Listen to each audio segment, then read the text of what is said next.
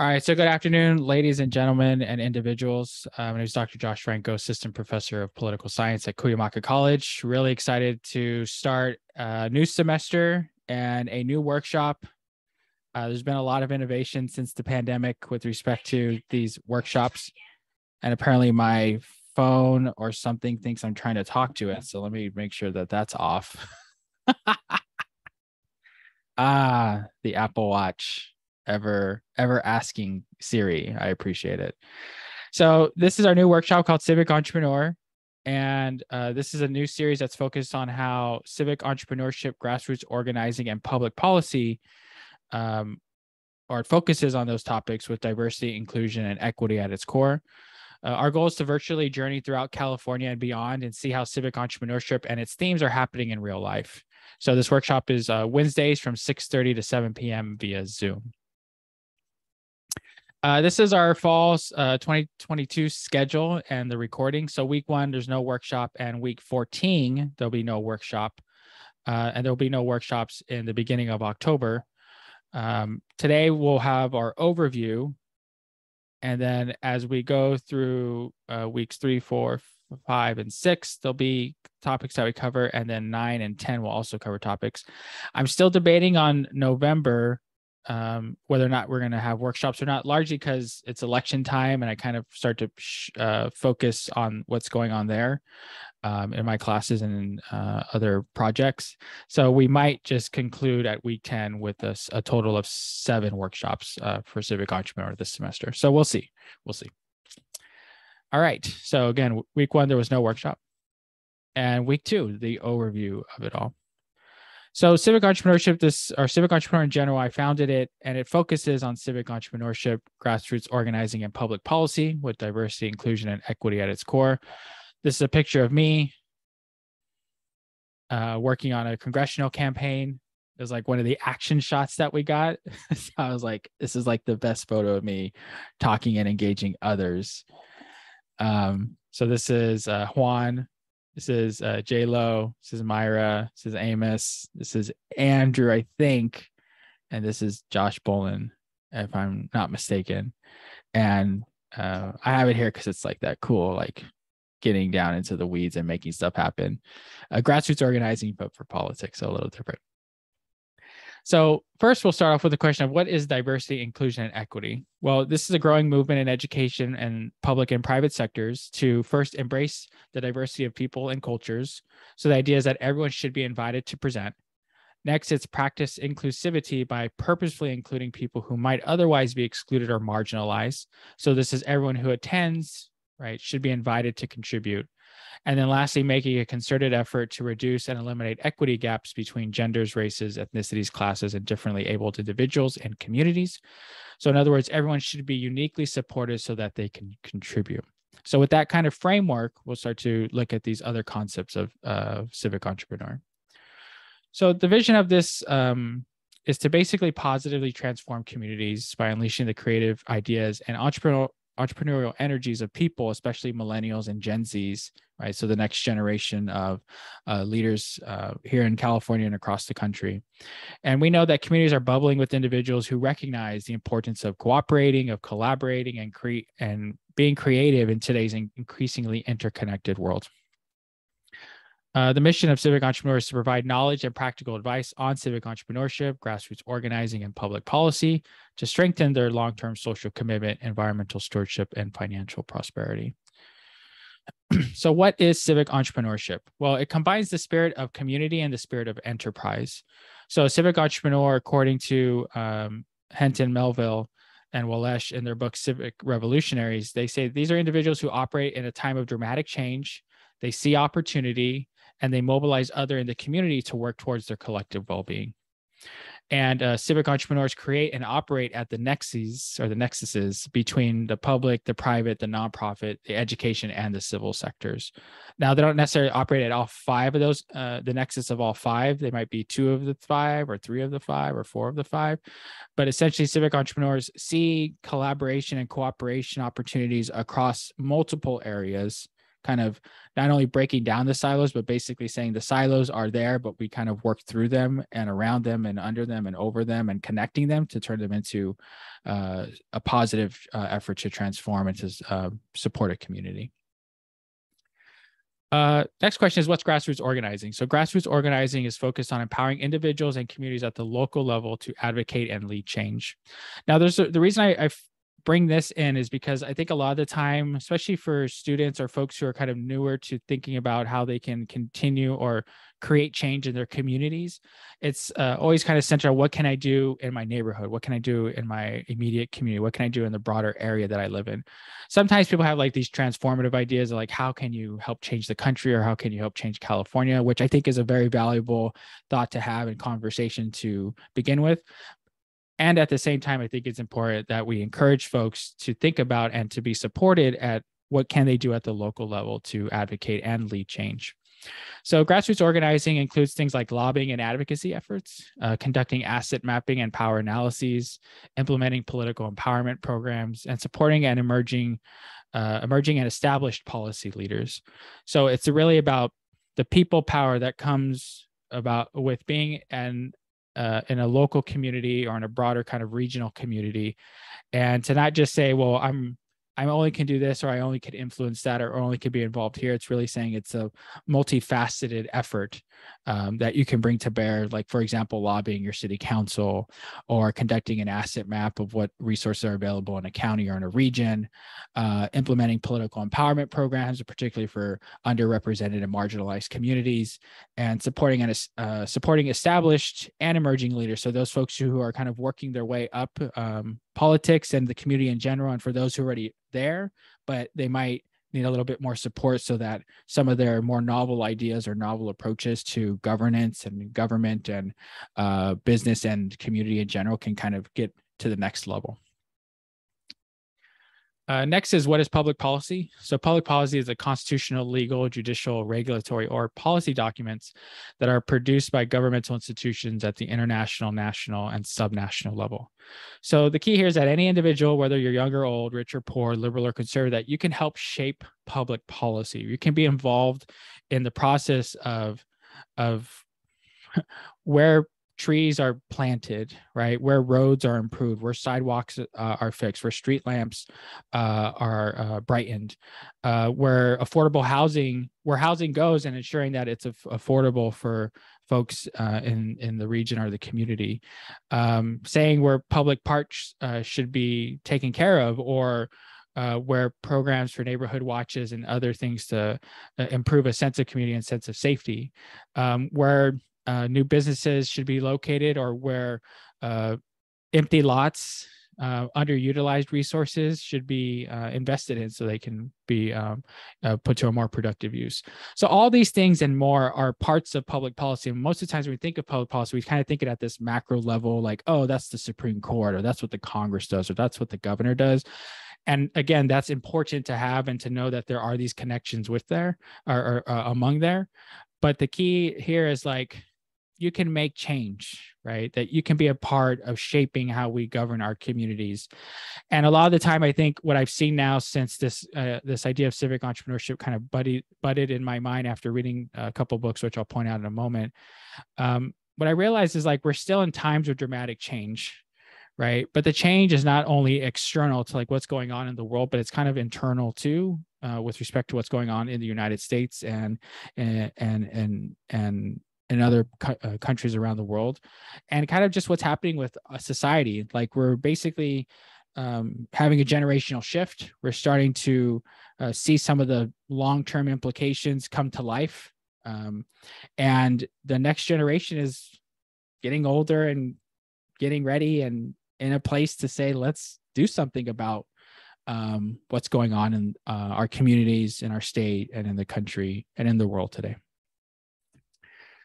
So why talk about diversity, inclusion, and equity? So we defined it a moment ago, right? But what's the utility of having it as a part of this broader conversation about civic entrepreneurship?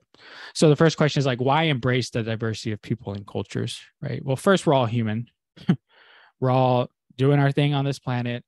And we know that each of us have unique experiences that shapes who we are, shapes our understanding, shapes our engagement with ideas and with other people.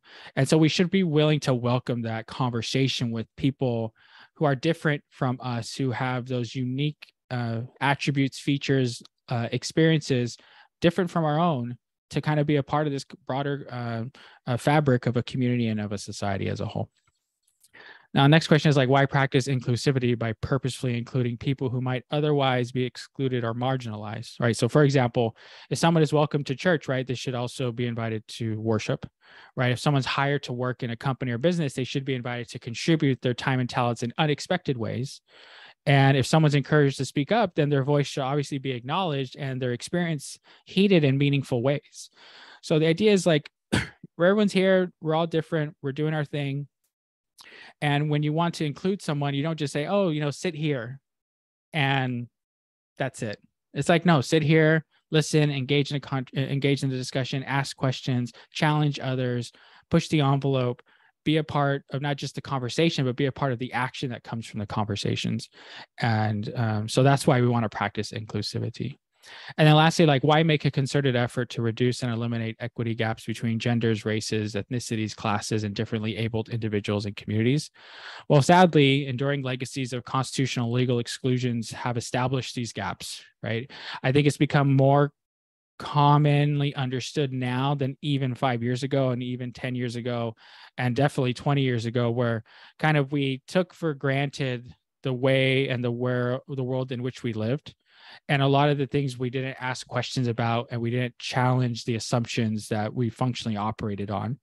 And so one of those assumptions was like, okay, this is how it is. But we know now, with a lot more reflection, a lot more strain, a lot more struggle, a lot more heartache, and a lot more just pain, honestly, that these enduring legacies rooted in constitutional exclusion or legal exclusions established gaps that need to be remedied.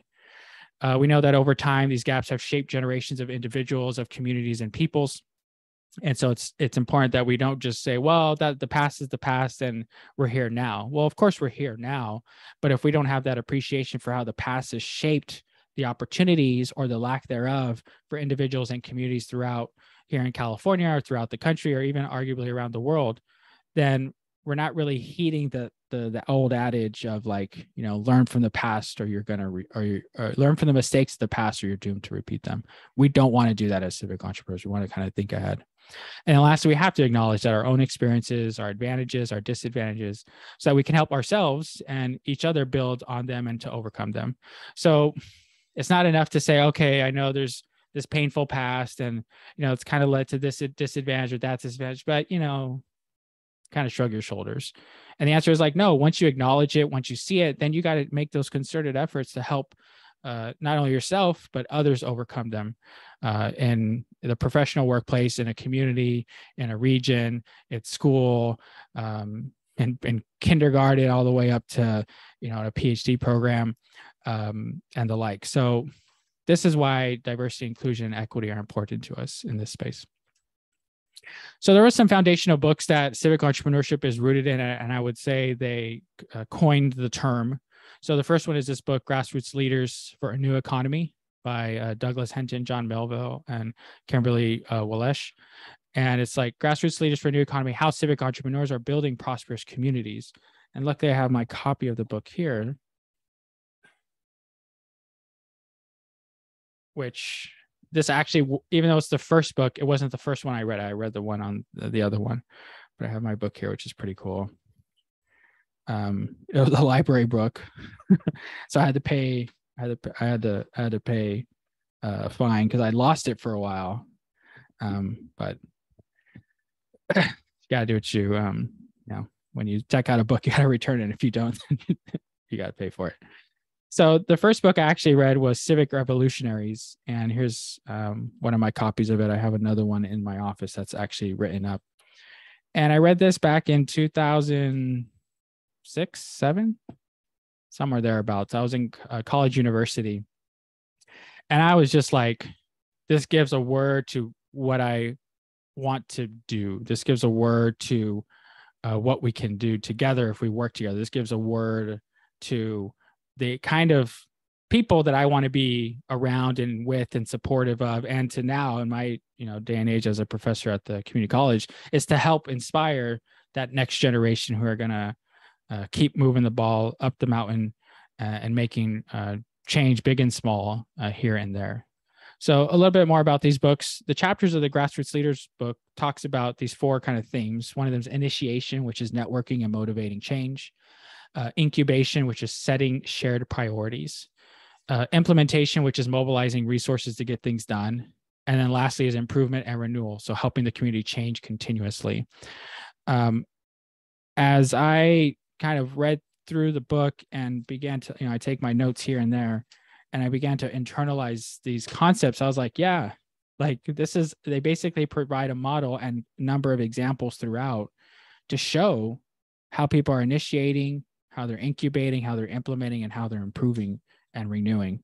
And it's just great to see these examples because then you can build on them going forward.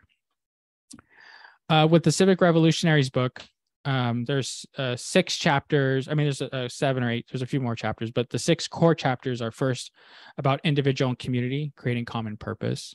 The next one is trust and accountability, building webs of responsibility. Third is economy and society, so strengthening this vital cycle between the two. People in place, making the creative connection. The 5th is change and continuity, so creating vigilance and renewal. And then lastly is idealism and pragmatism, so building resilience of place. This book was great because it's like just got into more detail, gave more poignant examples about how things can be done to bring about change in communities. And to wrap it up in this sense, I went to a conference in Florida. I was in Fort Lauderdale. At the time, the organization was called the Alliance for Regional Stewardship. And that's where I got to sit down and talk with and learn more about the work with Doug and with John. And it was just so great to like be a part of this conversation that I saw that they were leading, not just in with the Alliance for Regional Stewardship, but all around the country, to get people to think differently, to get people to see that at the time in their framework, the change was globalization, was international trade, was a disruption in communities around the country, because basically you're moving economic productivity from one place overseas, and seeing kind of this in some places the hollowing out of the middle class, and in other places the slow decline in other places, this like incredible growth. And then they really went in and talked about how do people go about realizing that the challenges that they face or the struggles that they have, if you have folks who are civic entrepreneurs, it can really help turn things around, because they're not stuck in one place. They're not stuck in one point of view. They're not stuck in saying that this is how it is. They're really people who are motivated to move and to shake and to bake and to get things done. So the 6 things that we'll focus on over the next 6 workshops, obviously with that break in early October, are the 6 themes from Civic Revolutionary. So individual and community, trust and accountability, economy and society, people in place, change and continuity, and idealism and pragmatism. And I'm still kind of deciding if I want to focus on just one theme and keep going, or in this case, kind of focus on a place and a person, and then talk about, 1 to maybe 3 or 4, or even all of them, how that person is embodying, or that organization's embodying or taking into action, or putting this, these concepts into reality. So I'm still debating that. So we'll see how it goes next week. I'll be thinking about it for the next 7 days. So with that, I want to thank you for taking the time to listen in. We'll go ahead and jump to our discussion. And I look forward to having you attend these workshops or listening to them when you get a chance. So take care and have a great rest of your day.